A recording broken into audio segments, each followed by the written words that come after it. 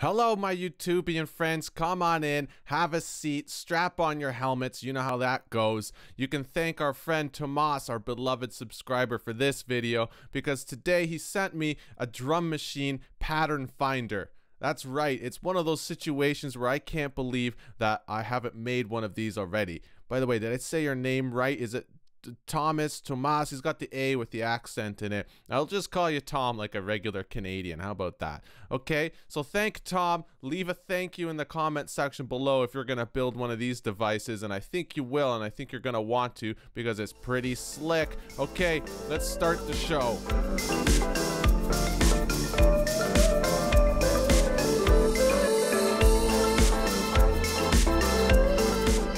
Alright, so what he sent me was basically, at first look, just looks like a drum machine, and inside there you have your sounds, just typical, like you always do, right? But the thing is, if you create a MIDI region in the track right there, and you just mash all the notes and hold them for, say, a bar or however long, let's just do, you know what, let's go big, let's do 4 bars, okay? 4 bars. And you just mash every note that's on your MIDI keyboard that has a drum sound on it. And just drag them out like that, okay? And now what you're gonna find is if you don't have Tomas's if you don't have Tom's drum machine thing, it's just gonna play all of your drum samples once, and then you'll have dead silence for the rest of it. But using Tom's thing, this is what happens. Check it out.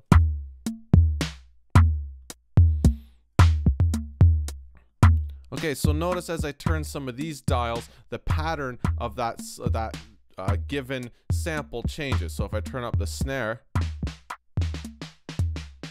right, it plays it more frequently and at a different pattern. So depending on how you turn these knobs, you can come up with a whole slew of different drum patterns, which is perfect for finding or getting inspiration for your next track. Let's just play around with this for a sec. Check it out.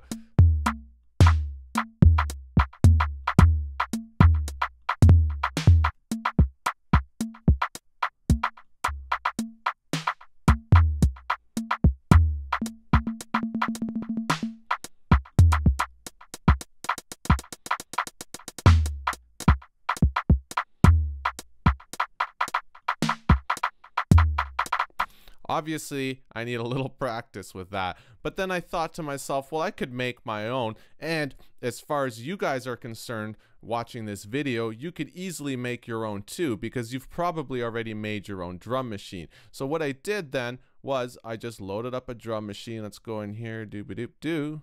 Drum machine, and I have mine set so that as soon as I click drum machine, it puts in a very basic drum set. For me, it's just a kick, a hat, or a snare, sorry, a closed hi-hat, open hi-hat, and a clap sound. And that's basically it. So if I'm starting a song and I just want a basic kit to kind of find a rhythm, I'll load this up, and traditionally I'll put in a MIDI region here, and I'll print some stuff in there, or maybe I will perform it on the MIDI controller or the pads or something like that. But now, thanks to our buddy Tom, I found a different way. Well, no, he's found a different way, and I'm totally stealing the idea because it's just too good to just leave it alone. So basically, all I did was go in front of all of my samples. Actually, you know what? I'm going to bring this drum pattern back in, or drum machine. Okay, so this is what I started with. And say we open up the clap. Well, there's the sound, there's the machine, the sampler that makes the clap, and before it, I just threw in an arpeggiator, okay? I did that for each one of these samples. I threw an arpeggiator in front of them, okay? Let's check it out. So there we go. We have our arpeggiator, and we have the sampler that's making the sound of the clap. So now if I hold the clap, let's turn this up. You can see that the arpeggiator will just continually play it depending on the pattern that I lay out for it. So if you notice, every time I have a different arpeggiator, depending on the sample that I'm playing, the arpeggiator changes a little bit. And basically, I don't know how I really arrived at this decision, but the logic behind it is if I have a clap sound, I'm probably not going to need a clap to play more than 8 times per bar. So therefore, I set the arpeggiator to 8 steps, and I probably don't want the clap to play on the first beat. I probably want it inside the bar a little bit. So I just turned up, what is this? 1, 2, 3, 4. I've turned up the fifth, what you may call it, velocity trigger. Okay, and then for my kick, I'm probably not going to want more than 4 kicks in a bar. So, and I probably will want it at least on the first of every bar. So I turn that up. Remember, this will all change depending on how I set these parameters, but I'm just thinking in basic terms as far as setting up all the arpeggiators before I start to mod what note patterns that they all play on. Okay, and the same with the snare. I'm probably not going to need more than 8 snare hits in one bar. So I just put it to 8. And then I turned up a couple of them inside the bar somewhere. Same with hats. Actually, I might want 16 hi-hat hits in one bar, so I put on 16 steps, and you can see that I staggered their velocity a little bit just to humanize them the tiniest amount. And of course, we could map like a macro to turn that humanize effect on and off. And then open hi-hat, same thing. I'm not going to use an open hi-hat very often, but I want the option. And so I put up 16 steps, and I just put it on one bar, so you won't hear this more than once. Okay, so now I did the same thing. Basically, I just took MIDI region and I mashed all the notes inside the drum machine. And let's go big again. Let's make this. Let's stretch it out. There we go. Okay, so now let's have a listen.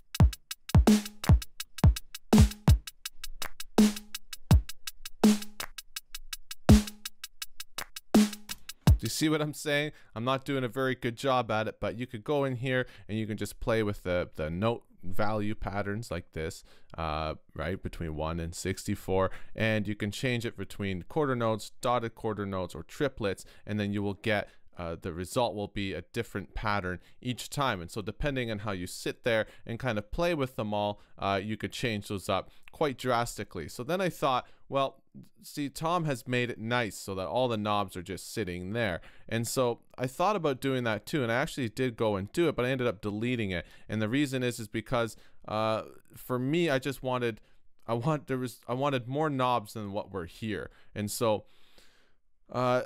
you know, I wanted one for this, the note value, one for the note length value, and I wanted that for each one of these samples. And then I wanted another macro that would just modulate both of these at the same time in a strange pattern of some kind. And then I thought, well, I'm personally okay with just going to each sample and changing them down here. And so I didn't go and do it, but I'll show you how you would do it. Okay, so let's start with the kick, because you always kind of, well, in my life, you always start with the kick. It goes kick, snare, hat, rack tom, overhead, overhead. But don't worry about that. We'll just start with the kick, and then you open up this what you might call it, the mod bank, and you just click it and go for macro. Let's add another macro right away, and even a third one.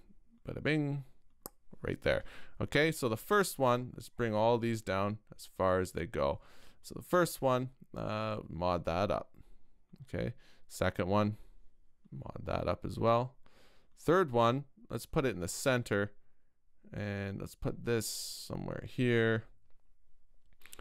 And this is just play with this at random and just do whatever, because this one's just kind of your funky element. Okay, so now you could open up the macro create a new one of these, and you could touch that.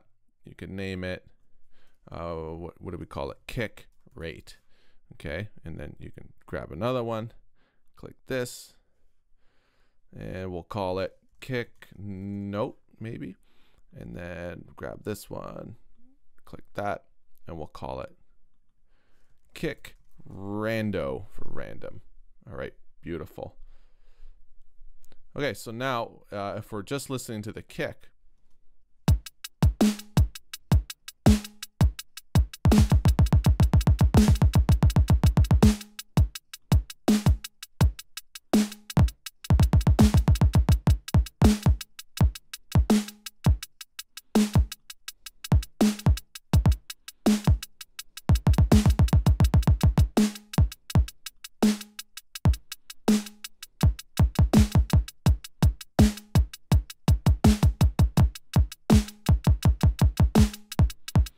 right? Pretty awesome. So then you can go and do that for your snare. Same thing. Your hi-hat closed, hi-hat open, and then your clap, and then you would have all these sort of knobs here to kind of play with. And you know what? Why don't we throw in the snare? And it's just might as well do it if we're gonna do it, right? If there's anything worth doing, it's worth doing right. So let's just add the macros and suck it up and do it. Again, lower these down to the lowest value. Click the mod button, bring them up to their highest value. Changing values. And now I'm gonna bring this up to like there, and this up to here maybe. I don't know. Bring this down and bring that up. Okay. All right. So let's click this, do that. We'll call that snare rate. That's not how you spell snare. Okay, we'll click this one, click the mod, snare note, and then this guy in there, and we'll call it snare rando. Okay, so now let's check it out. Wow.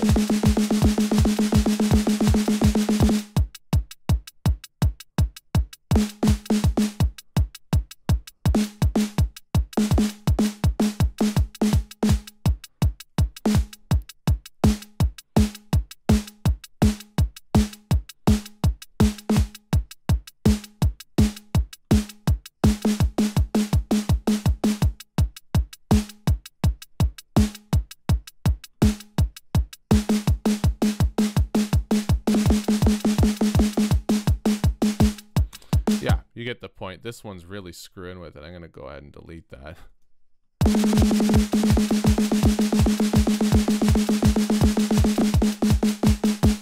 Wow.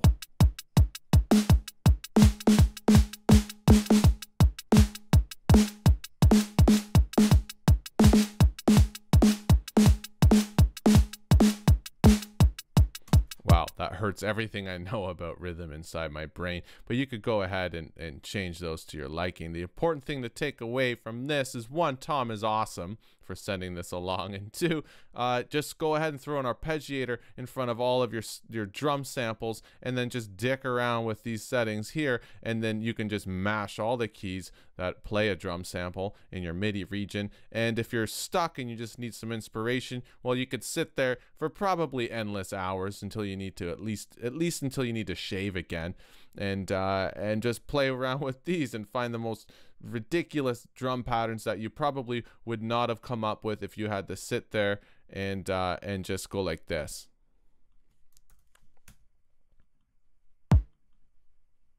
You know what I mean? And like click different ones. Obviously you wouldn't do that because these notes are huge, but you see what I'm saying? Like, you're never gonna sit here and just dream up all these like random notes more than you would being able to just use this guy like this.